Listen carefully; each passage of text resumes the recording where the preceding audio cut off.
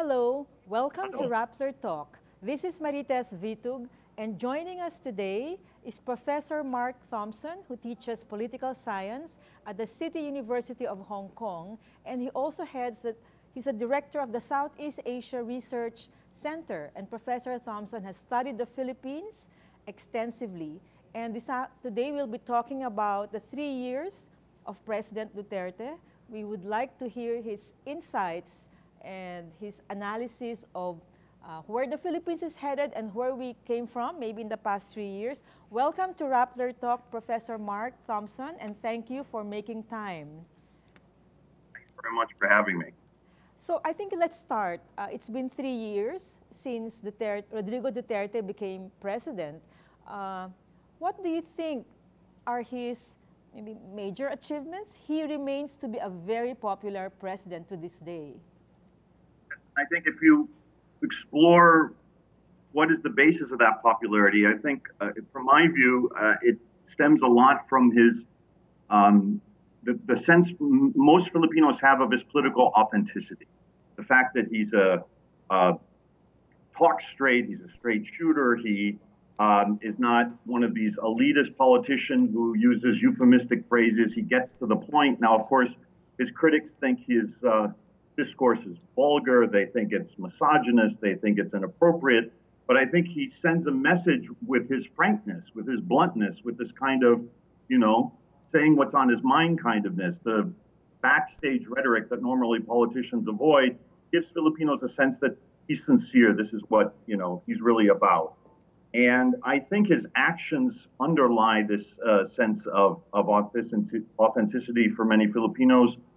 He's promised to be tough on crime and drugs. He's cracked down, as we know, quite toughly on that. He's promised to clean up the environment. He took these steps on Boracay. Some people thought it was a kind of blunt force regulation. He just shut down the island, but it seemed to be action. Now it's Manila Bay. Infrastructure is another thing. So he's a man of action, and the words and deeds seem to go together in a package where, unlike in the past where people would promise things but nothing really would happen, he's somebody who gets things done. So having said that, it seems that many Filipinos have turned a blind eye to the extrajudicial killings, thousands who have been killed in his violent drug war. And you wrote about him and violent populism in the Philippines. So why are we turning a blind eye to this? I don't know how many people have died. They're the official police figures, but the deaths still under investigation. And of course, human rights groups have estimated it's tens of thousands. But it's clearly a major issue. I go back to the issue of, even though Filipinos also say in opinion polls they're not happy about extrajudicial killings. They're skeptical of this non-laban defense that criminals are fighting back. Nonetheless, again, they see it's getting done. And I think it's also, as human rights groups have pointed out, those who have been primarily targeted, besides, of course, a few high-profile politicians accused of being, drug dealers, have been the urban poor, usually younger, poor males. And, we know that that group is relatively, voiceless in Philippine society. That's long been the case. And even though human rights groups are speaking up about it, most Filipinos see the upside, which is what they think is a restoration of order. Somebody's really, bringing back discipline to the streets and taking a hard line on drugs, which obviously most Filipinos approve of. But also, we've seen the president to be somewhat selective. The big, as you said, it's mainly the poor. We see still, big drug lords who are able to get away. And in fact, the Solicitor General said that the drug lords actually come from China, so we cannot go after them. Why this?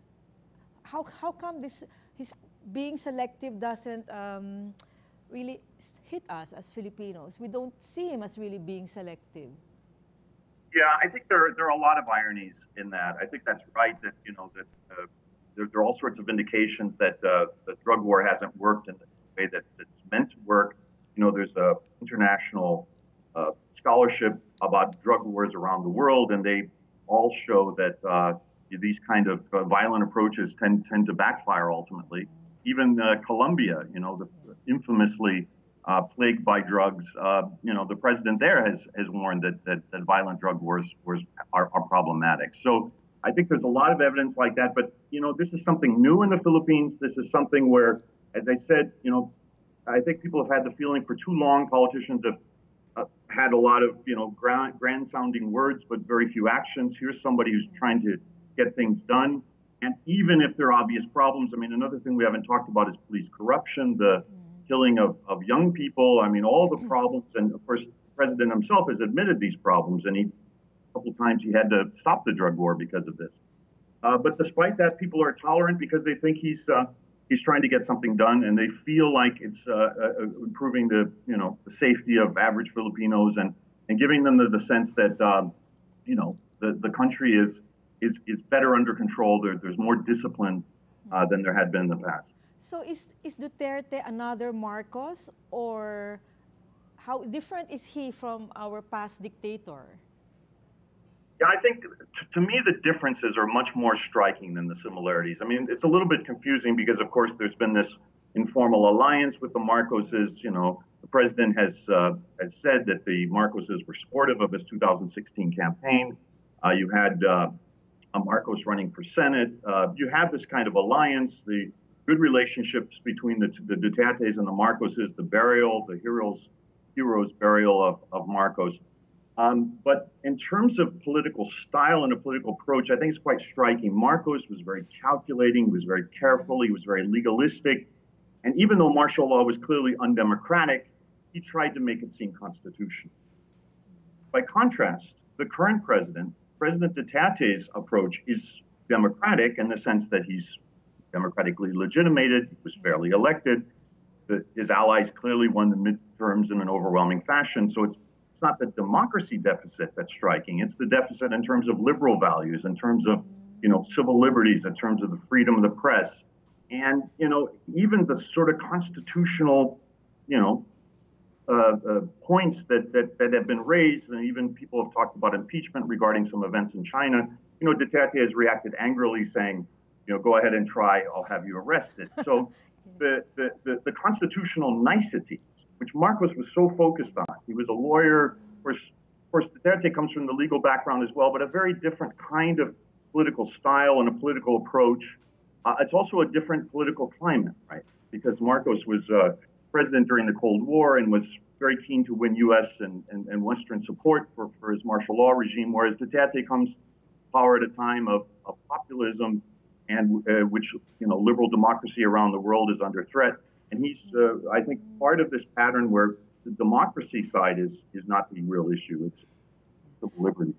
You said, I think you've written about this, you've talked about it, that Duterte is not unique in Southeast Asia or in Asia or in other parts of the world. So he's part of a wave of populist leaders, and maybe just give us some similar examples.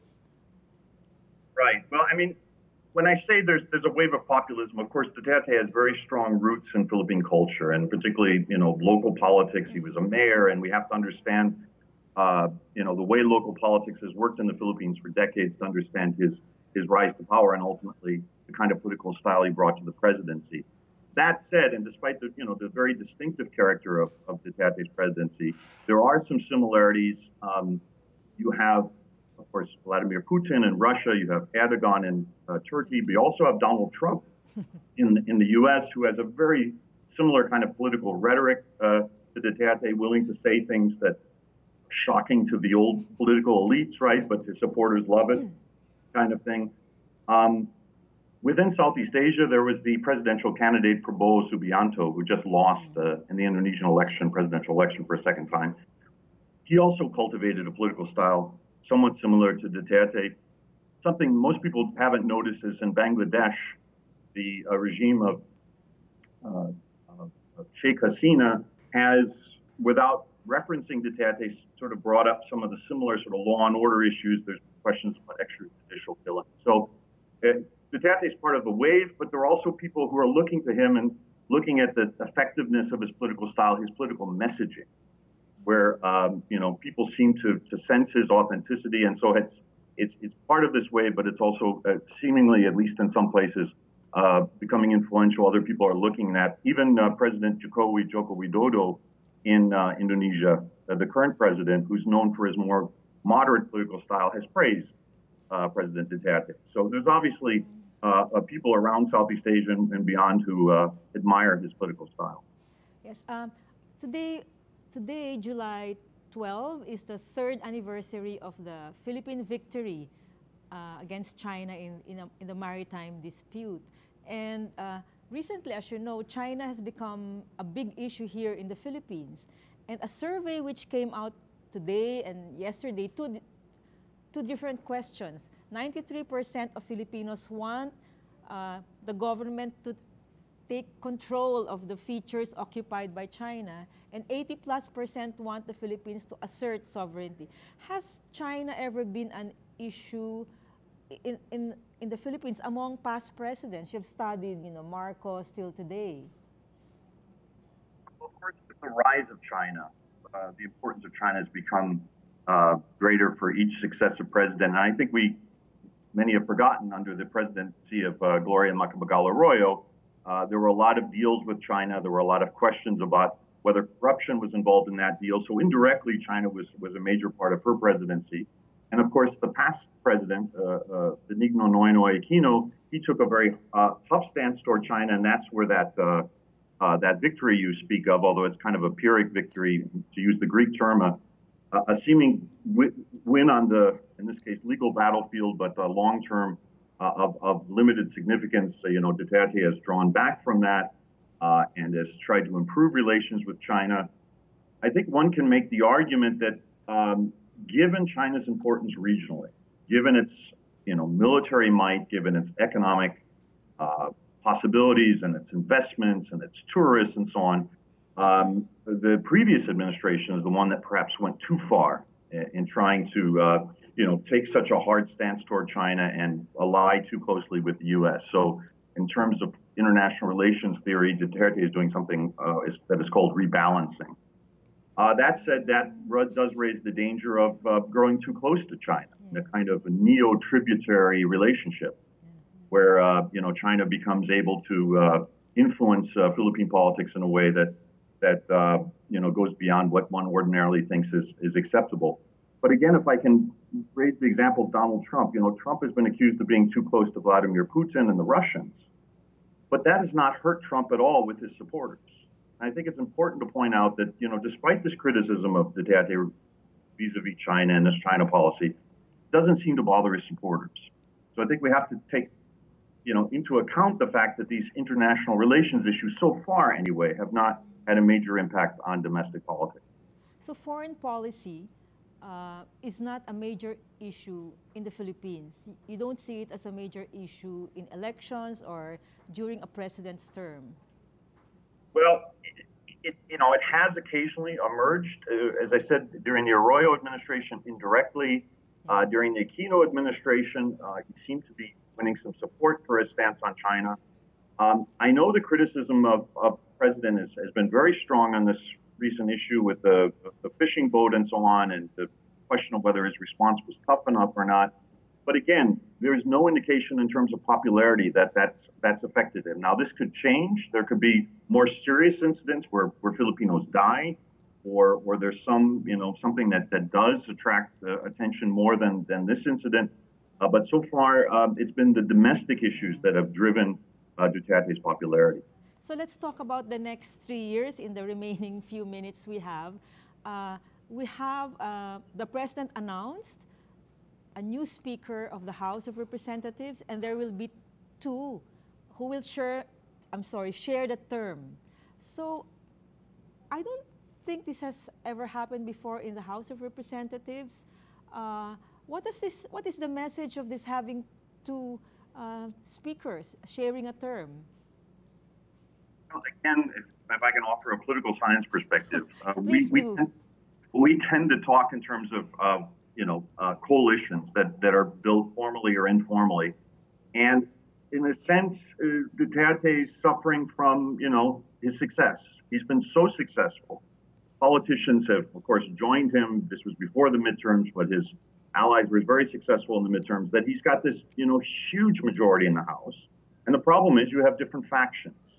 And the question is, how do you bring these factions together without having some sort of internal splits that could ultimately lead to the breakup of the Duterte coalition? So I think this is an indication of an attempt to, bring the coalition back together with a kind of stopgap measure. But it does indicate that, in a sense, success also can have its downsides, in the sense that you have so many people wanting to share power that it's hard to divvy it up at the end of the day. That's a very interesting point. So do you see that there may be a crack because in the next 3 years that it may lead to a crack, the downside of his success, as you said? Well, that has been the pattern in Philippine politics in the past. I mean, given the fact that presidents in the Philippines are term limited, he has just this term. He's in a sense already become a lame duck, even though it's 3 years away. People are inevitably thinking about what's going to happen in the next presidential election. And as people, start considering that, the groups within the Duterte coalition will start maneuvering. And I think, the speakership is, in a sense, one very, very, very early indication of this. And this will continue throughout the 3 years. But do you think he's really a lame duck president at this time? Because he still commands a lot of influence and power. Of course he does, but lame duck not in the sense that he's losing popularity and so on, but just that people realize that 3 years from now, in the next election, he will not be on the ballot. And there would be a question of succession, whether it will be his daughter or other candidates who emerge. And so people are already beginning to put their eye towards that. And if you think about the Noynoy Aquino administration, he was also riding high in his first 3 years and did well in the midterms, not quite as well as the current administration. But then all of a sudden, there was also some events that occurred that hurt the administration. But this, issue of who comes next, and of course, the various groups emerged to run in the 2016 election. So, inevitably, some sort of maneuvering is going to occur under this administration as well. Yes, and maybe a final question is that I think reporters posed this question to President Duterte when he announced who were going to be the next House speakers, and they said, "So, Mr. President, so Congress will not be independent?" And he said, "No, that's just politics. They're still going to be independent." But we've never seen an independent Congress. Is that right? Independent from the president. Yeah? That's again, you're absolutely right. The pattern of Philippine politics, given the pork barrel of patronage in Philippine politics, that's been the pattern. All presidents, even if they don't have a majority when they come into office, as was the case with the current president, people defect. They go over to the winning side, and that's just the way Philippine politics is played. This is less so in the Senate. There's that logic there as well to some extent, but it's particularly true in the House. Okay, thank you very much, Professor Thompson, and we hope to continue talking to you. And on, I think, July 22 is the State of the Nation address of Philippine President Duterte, and we hope to be in touch with you again. Thank you so much, and to our viewers, let's continue this conversation. Please keep watching Rappler Talk.